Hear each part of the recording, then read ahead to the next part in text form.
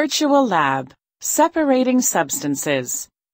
Select Lab Report now to download a new lab report and save it to your computer or another location. You'll need to fill out this document as you work through the virtual lab. Imagine your local government has hired you to help set up a plant to recycle waste cans. Instead of sending them to the landfill, nearly all these cans are made of aluminum or steel that is coated with a layer of tin. The cans aren't sorted before they're delivered to the recycling plant, but the paper and plastic wrappers and labels have been taken off. So how do you isolate the metals? You'll use the tools in this virtual lab. Click Background to learn why we should recycle aluminum and tin cans. So, you're helping to set up a plant to recycle cans for your county. What are the challenges? Well, one is that discarded cans are often all crushed together, regardless of whether they are made of aluminum or tin and steel. This makes them easy to transport, but it means they have to be isolated at the recycling plant into aluminum, tin, and steel. The good news is that the concepts of chemical properties, chemical change, physical properties, and physical change provide a means of separating the metals. So, let's first define these concepts. A physical property is a characteristic that can be observed or measured without changing the identity of the substance. A physical change in a substance does not involve a change in the identity of the substance. A chemical property relates to the ability of a substance to undergo changes that transform it into different substances. A chemical change occurs when one or more substances are converted into different substances. Now let's use the definitions for physical and chemical properties. For each metal, determine whether each property is a chemical property or a physical property. Then, place each property in the appropriate category. Click OK.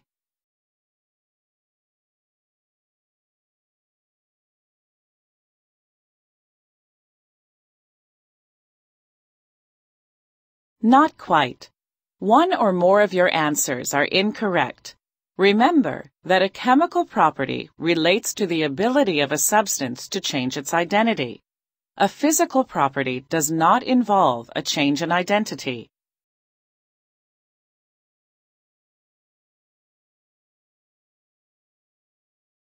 This section is a demonstration of the main features of the virtual lab and how you can use it. In the Perform section, you'll make a series of tests on aluminum, steel, and tin. As you discover what happens to them in different conditions, you'll write your observations in the lab report. You can then analyze these results to come up with a plan for recycling metal cans for your county. To conduct these tests, choose one metal sample and one condition at a time. Observe what, if any, chemical or physical change the metal undergoes. Make a note of each observation in your lab report. Trying out all these combinations will help you to understand how you can use the chemical and physical properties of these metals to separate them out for recycling. Your lab report helps you plan the order in which you do your tests, and it'll help you organize your observations in a logical way. So, what tests can you do? Well, you can try to attract the metals with a magnet. You can put them in water and see if any of them float. That'll show if their densities are very different. You can try to melt them at different temperatures. Or you can try to dissolve them in a basic solution and in an acidic solution. Click Reset to run another test. For the best results, try all metals and all conditions. When you've written your observations in your lab report, your next step will be to work out how to recycle these metals. The Analyze section has a different tool to help you with this. Now you've seen the tools you can use.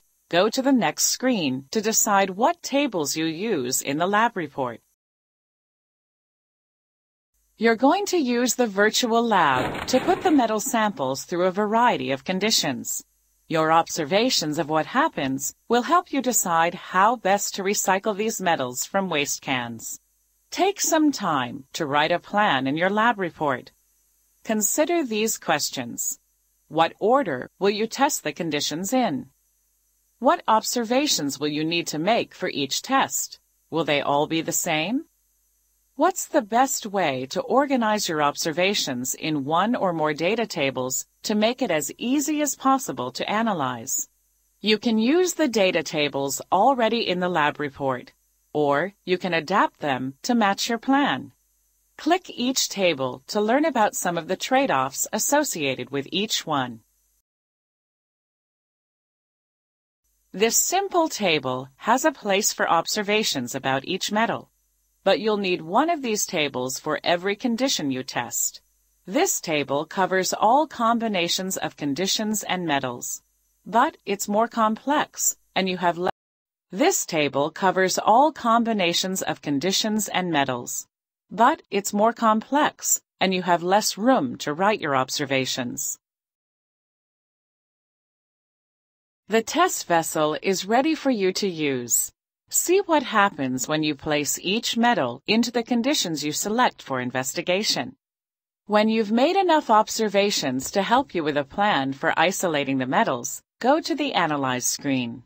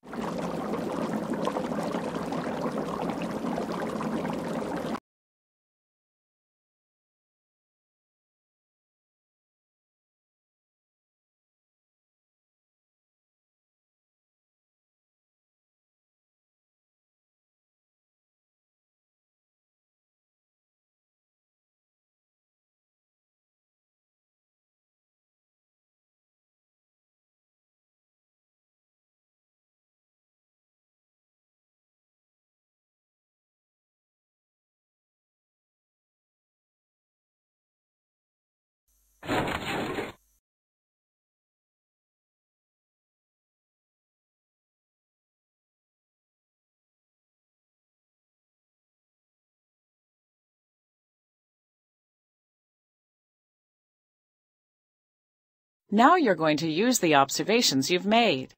Your task is to come up with a process to isolate the metals in the cans based on their physical and chemical properties. What do you need to consider?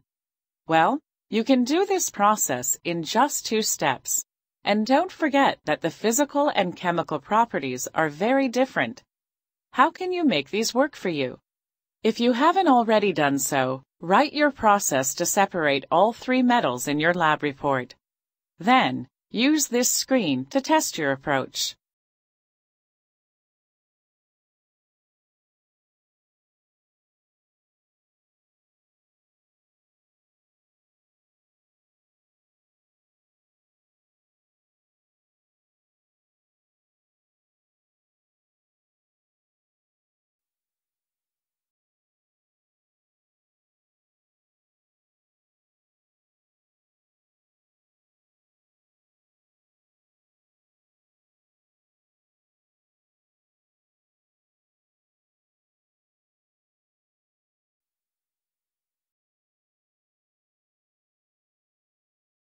Not quite.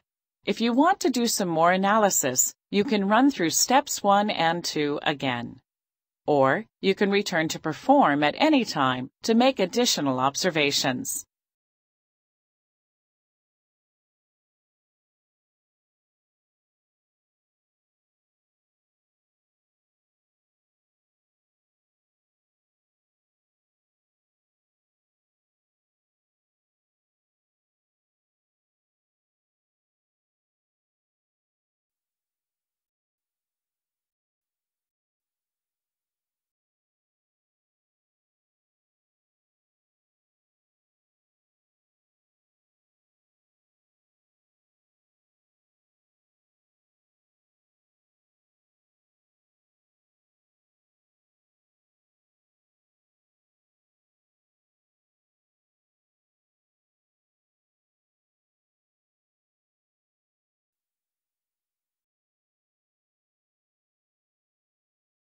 Good work! You've identified a 2-step process that has separated the 3 metals.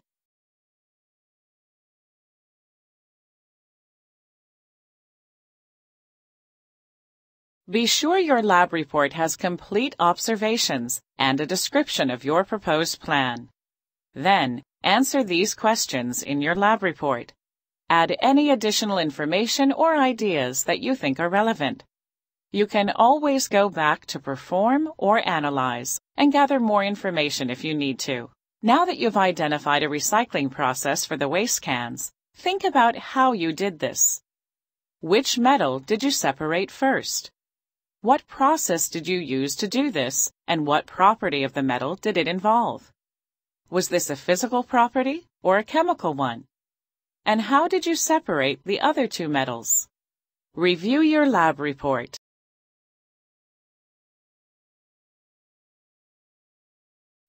After you present your findings on a possible recycling process to the members of your local government, they ask if there are any other possible alternatives. Take another look at your lab report. Is there another way you can use these processes to isolate the metals? You can test other approaches using this tool. If you need to remind yourself of the properties of the metals, you can return to the Perform section. When you find another successful approach, take a screenshot and put it in your lab report. In your lab report, outline which approach you'd recommend to the members of your local government, along with the reasons why. You used chemical and physical properties to isolate aluminum, steel, and tin. Of course, in a recycling plant, there are many complex processes involved in reclaiming metals for reuse, but all of them rely on chemical and physical properties for isolating the metals. Now that you've finished the lab, remember to check your work in your lab report and make sure you save it.